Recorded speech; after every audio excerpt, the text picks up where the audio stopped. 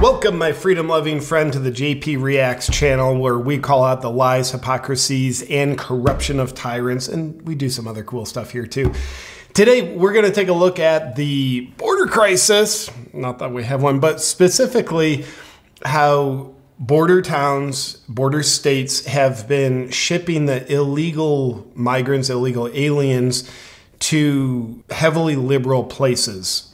Specifically, most recently, there's been a few examples, but Ron DeSantis sent a plane load of illegal aliens from Florida to Martha's Vineyard, which apparently is extremely liberal. It's also an 89% white population, with some of those specific white people saying diversity makes us stronger. So Ron DeSantis is like, here's some diversity, now you're stronger.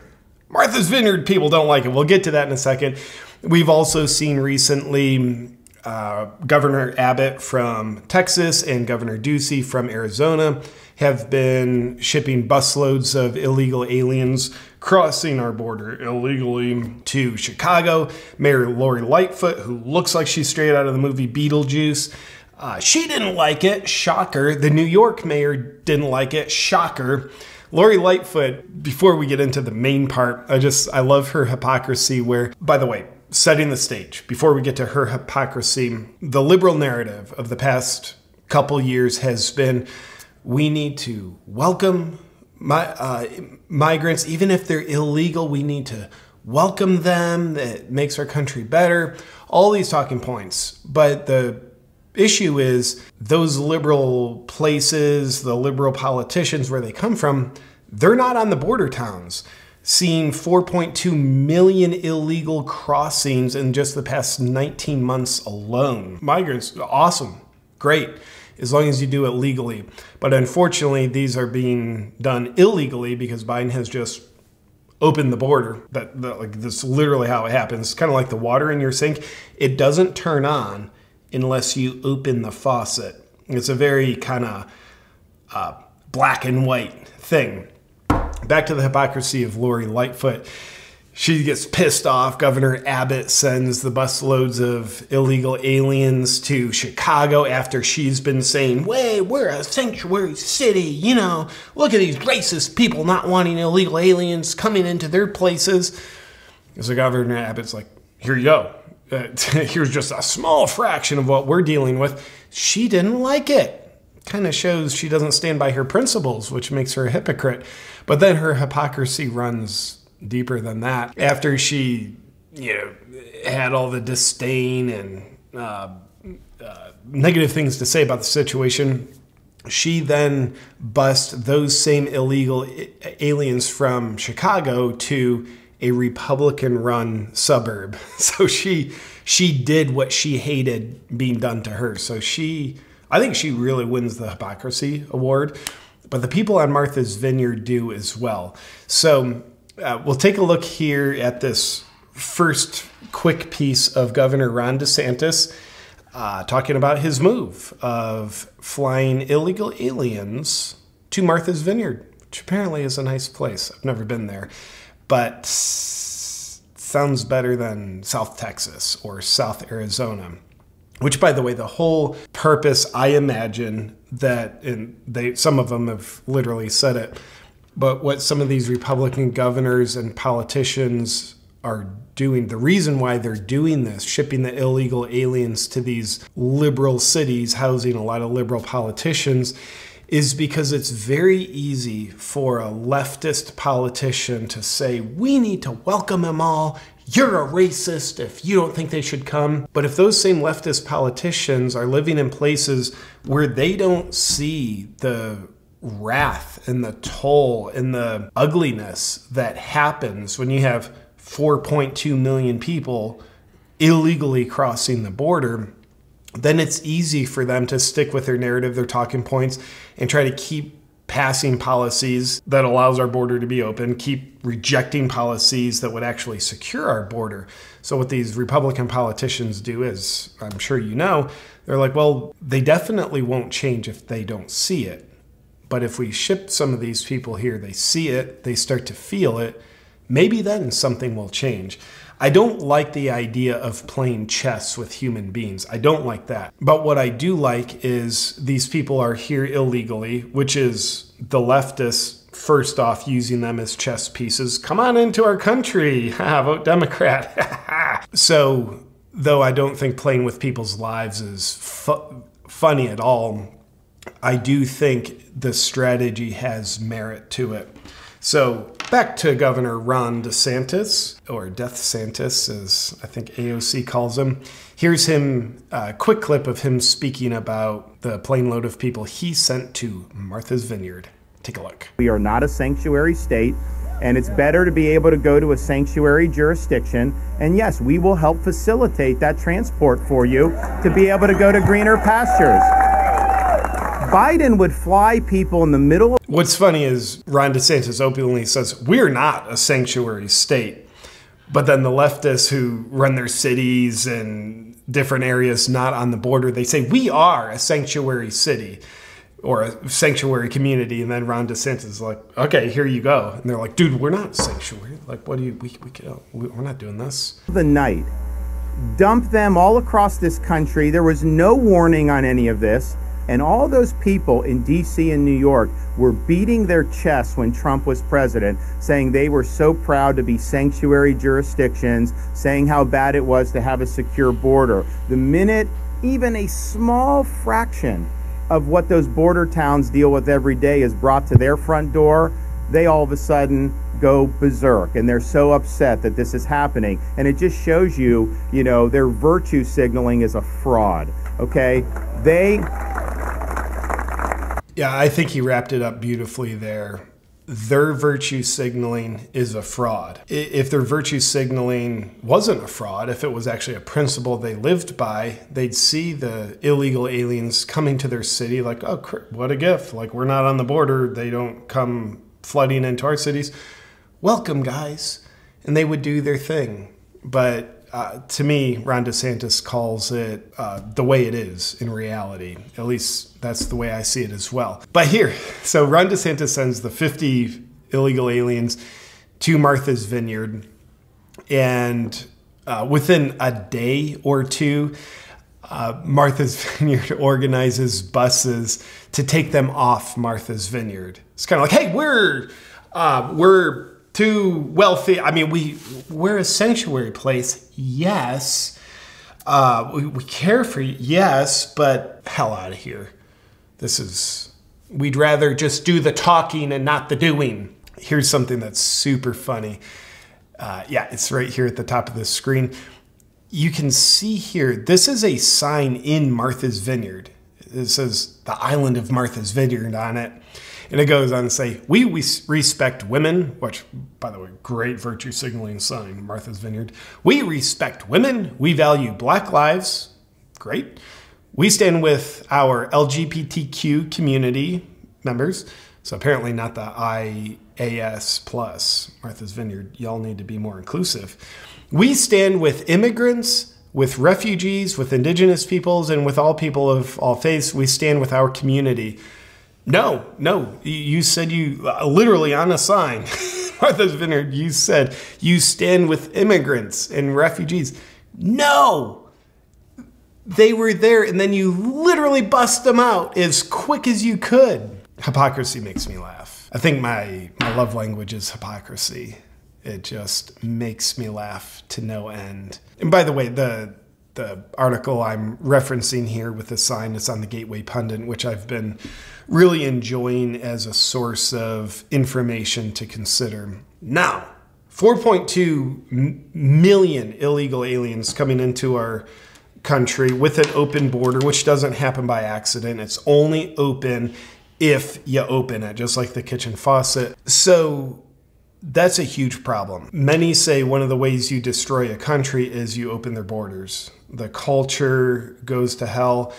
The drug trafficking, and even worse, the human trafficking, it escalates. From what I understand, human trafficking is now more profitable for the cartels than drug trafficking actually is. And then criminals. There's obviously some good people coming through. They're doing it illegally, so that's a tarnish on the record. But There's also criminals that have absolutely been discovered walking through, murderers, just the scum of the earth can walk through a wide open door. It's not even an open door. It's like the walls been taken off the house and you just walk through. We literally don't have a wall. So part of walls. But here's the interesting thing. All of that is as factual as a fact can get, even with my clumsy reporting on it. But here's a very recent interview that's posted on September 12th of Kamala Harris. She apparently lives in a different reality, but here's Kamala's take on the security or lack thereof of our border. Take a look and you be the judge of what you think. We're going to have 2 million people cross this border for the first time ever. You're confident this border is secure? We have a secure border in that is a priority for any nation, including ours and our administration. We have a secure border. I wish this guy would have asked her, could you define what a secure border is? Because based on most people's definition, an open border with criminals coming through and illegals coming through, that's the opposite of a secure border. It's like Matt Walsh needs to do a documentary. What is a secure border? Like Kamala, if she can't tell you what is a woman, she probably can't tell you what is a secure border. And if she can't tell you that, she sure as hell doesn't know what a secure border is. Thus, as she calls the border the opposite of what it is. Anyway, gaslighting, it's great, but it doesn't stop there. Miss, we have a secure border, actually had illegal immigrants recently bust to her private Washington, D.C. property. Take a look. This is also on the Gateway Pundit. Illegal aliens standing outside Kamala Harris's home. The border is open. Everybody believes that the border is open. We came illegally. This is what this man, who will take a look at the video, literally said. So, Kamala, miss, I don't go to the border, but it's a secure border. And then a dude who just illegally crosses, yeah, I'll have an open border. Hence, here I am, but on Kamala Harris's lawn. You gotta love that. Let's take a look. And Vice President Harris said that the border is closed. Is the border closed? Do you believe that the border is closed, or is it open? It's open, not closed. The border is open. The border is open. Do you believe that all the migrants believe that the border is open? Yeah, everybody believes that the border is open.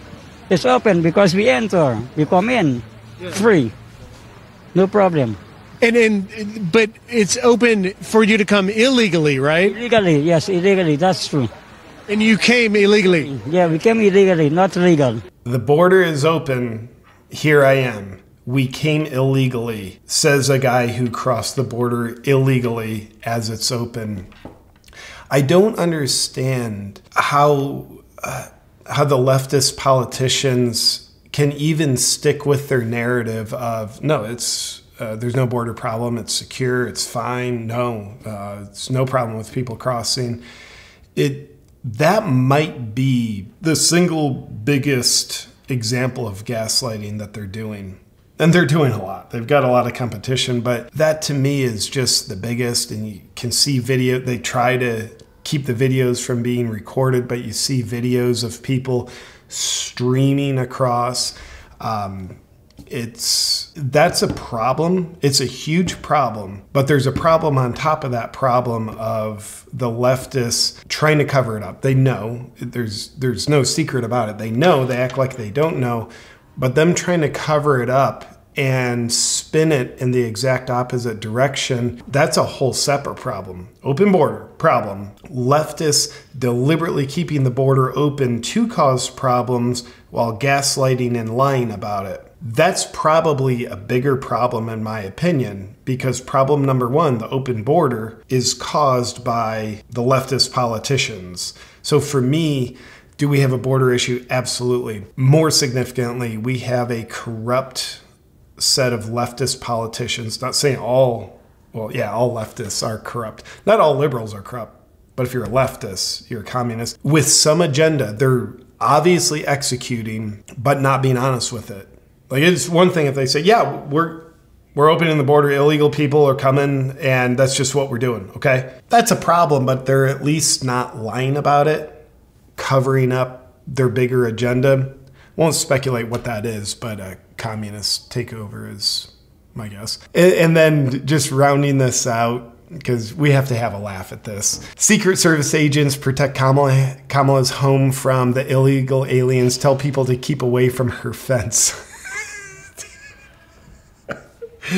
Dude, if you don't want a wall, if a wall is wrong and racist and like transphobic and Caucasian phobic and like fitness phobic, do you realize you have a fence? And that's a big ass fence. I got a fence around my place. My fence is maybe a third of that height, and it's definitely not all steel and secure like that. But like you could almost say she has a border wall around her private property. Is that racist and uninclusive, Kamala? No, I just don't want other people at my place. Well, you got to think of what our collective consciousness as a nation thinks. This is our place. So that's pretty fun. Which governor was it that shipped the illegals directly to Kamala's place? I just want to give them a virtual fist bump. On Thursday, 2 busloads of 100 illegal aliens were dropped off at Kamala Harris's home in Washington, D.C. It's not saying who that was a gift from. I'm sure it's out there somewhere, but whoever gave Kamala that gift, thank you for giving us all the gift of witnessing what you gave her. That's it. The latest update on Ron DeSantis, Governor Abbott, and Governor Ducey in Arizona sending illegal aliens right literally to the doorstep of leftist politicians so they have to see and feel the reality that they otherwise get to deny that they themselves are causing. I hope this makes a difference. I truly do. If anything, here's the difference it makes. It makes their lies and hypocrisy, which they cover up through gaslighting, it makes that way more obvious. So I don't think these leftist people will shift out of good conscience, but maybe they'll shift for the better in order to try to save face so their hypocrisies and gaslighting isn't obvious level 10. They're like, God, maybe we got to tone this back up a bit. We got to operate at like level 7, obvious or below. I'm not totally sure what their thinking is on that, but that's my optimism there. But let me know what you think about the whole situation, about the governors sending illegals directly to the communities and even the homes of leftist politicians who advocate we are sanctuary cities and y'all are racist if you're not. Let me know what you think in the comments. So with that said, my friend, thank you for watching. If you haven't subscribed to this channel, I would be honored if you did. And if you're in the mood to sport some freedom vibes, I've got new designs like this Make America 1776 Again shirt in my merch shop. I've got tumblers, I've got hats, I've got all the classic designs as well. So feel free to check that out if helping spread the freedom vibes in this way appeals to you. Only at awakewithjp.com. Also linked in the show notes, meaning description on YouTube. Shameless promotion is over. I'll see you next time, my friend. Stay free.